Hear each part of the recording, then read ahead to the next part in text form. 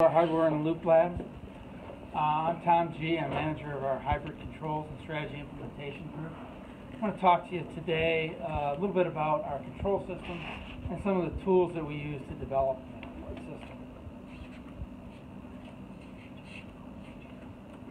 I'll start out with a little bit of an overview of conventional vehicle controls.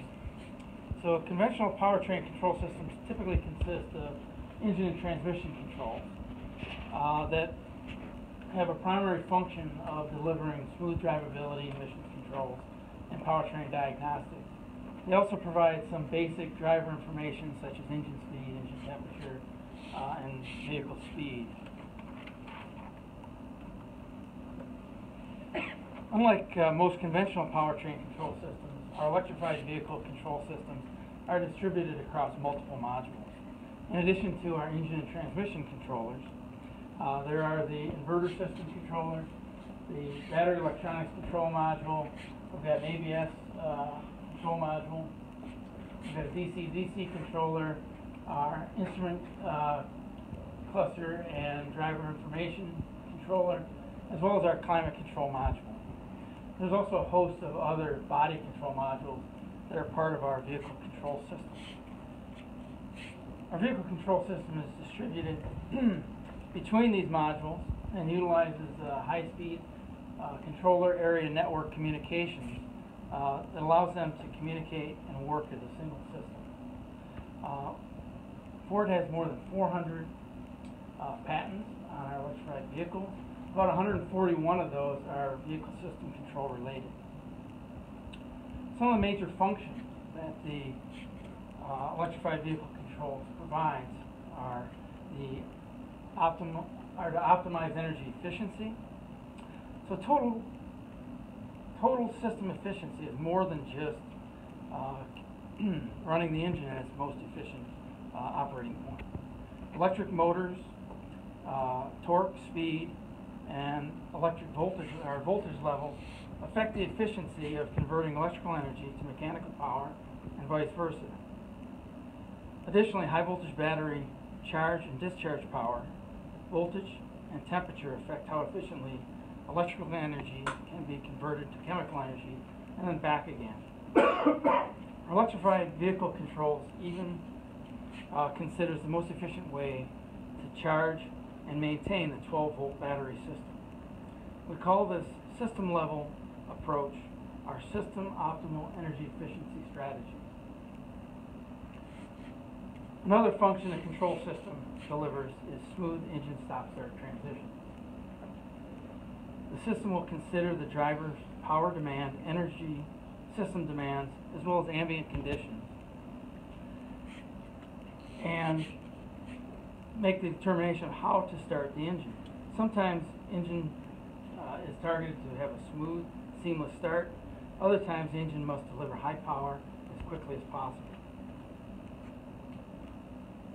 Coordinated regenerative and friction braking is another function.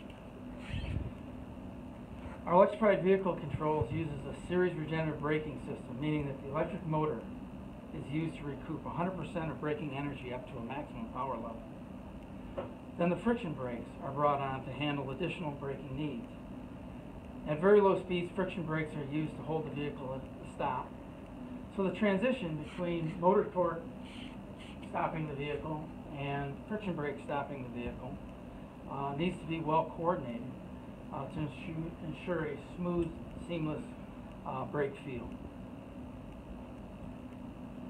Driver information and coaching is another attribute of our control system. So how a driver operates a vehicle can have significant impact on energy efficiency.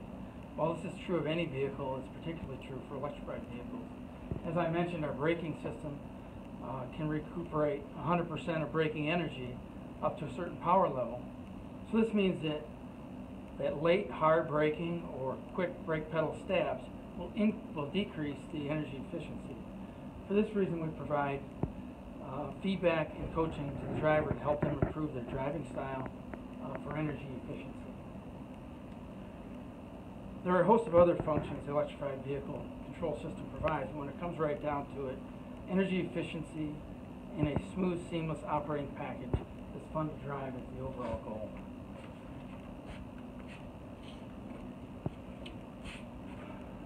By now you've probably gathered that the control system is complex and distributed across the vehicle. So you can imagine developing and ensuring that the system is doing what it's supposed to is difficult and time-consuming. To help make this task manageable, we make use of a hardware-in-a-loop system, or HIL system. The HIL system delivers, the HIL system allows us to focus on testing a single module or a couple of modules, while the rest of the vehicle systems are simulated in a computer environment. We have 3 different types of HIL benches in this particular lab. We've got our hybrid powertrain control module HIL over here. Over here we've got our motor generator control unit HIL. And in that corner of the lab we have our battery electric control module and battery simulator HIL.